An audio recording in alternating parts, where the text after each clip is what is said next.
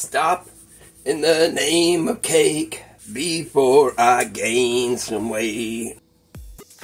First step, for easy use, springform pan, parchment paper. A lot of people will cut it, but if you got a springform pan, just form it around there. I'll cut this extra off. It's just going to come off here anyway.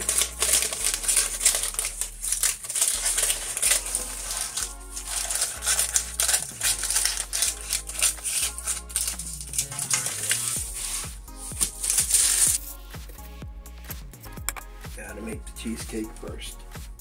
Halving the traditional craft recipe and adding extra sugar here. We're gonna start with the cream cheese.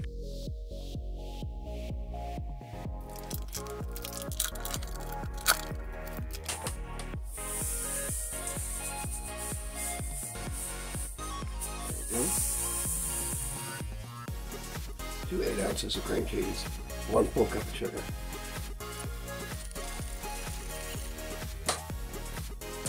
And of course, 1 egg at a time.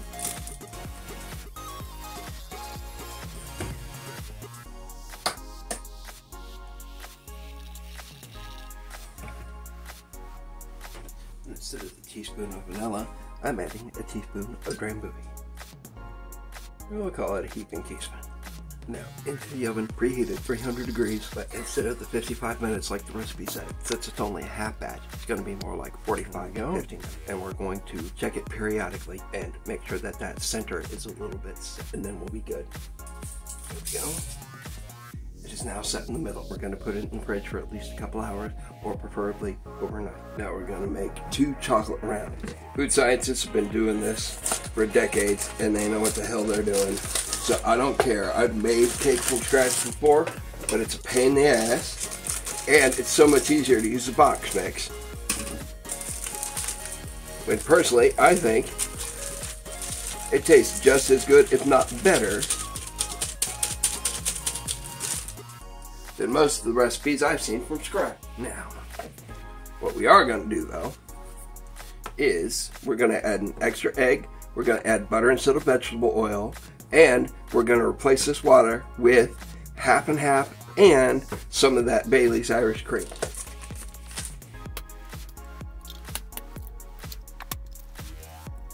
Half cup Irish cream there. Make up the difference with half and half, or milk, or whatever. And the rest of it is according to box directions. Well, quick butter on our rounds.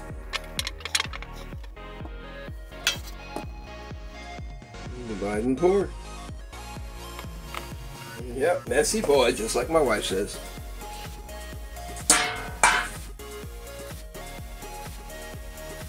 There we go. And into the oven per box directions. What we're going to do is we're going to take this, loosen it up a little bit. Just be careful, we need it intact. That's why it's so important to grease your pan. For now, we're sticking it upside down on this plate or on a wire rack. Yep, next we're going to trace leche these layers. We need the sweet condensed milk, half and half, which is generally milk. And to replace the evaporated milk, we're going to use a lot more of that Irish cream. 1 cup of milk. Generally there are 12 ounces in evaporated milk. I'm going to go off script here, and we're just going to use 8 ounces of the Irish cream to replace that 12 ounces of that evaporated milk. You're not going to need all this. Yeah, 14 ounces of sweetened condensed milk.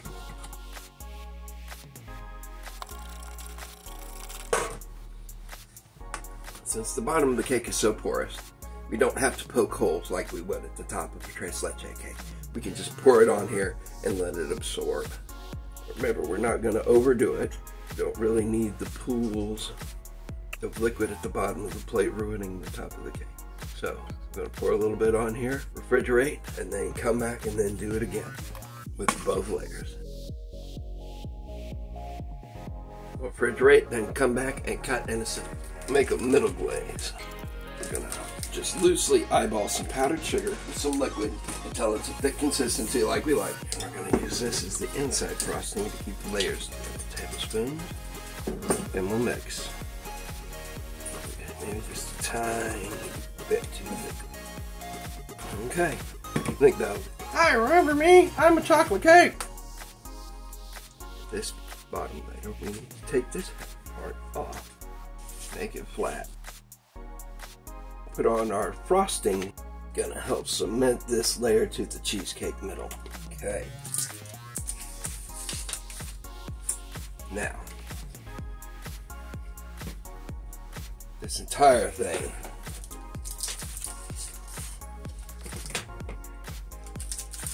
is a very delicate process. Best I can tell you is take your time and if anything goes awry, just try to piece it together and frost over it so nobody recognizes or knows what the hell went wrong. And chances are people will be so busy demolishing your cake they won't have time to inspect the inside layers. They're mainly just going to see the outside when you first got into it. There we go. That's looking good for there. Right in here, I'm going to try not to make a mess. Not bad. Trim this middle layer. Lift this up. With this, that cheesecake is going to be a lot sturdier, but still, you're going to have to be extremely careful when putting this on and peeling that parchment paper off of there. And there you go. Yeah, that's not too bad. That's pretty centered. Now I am halfway between gourmet and easy.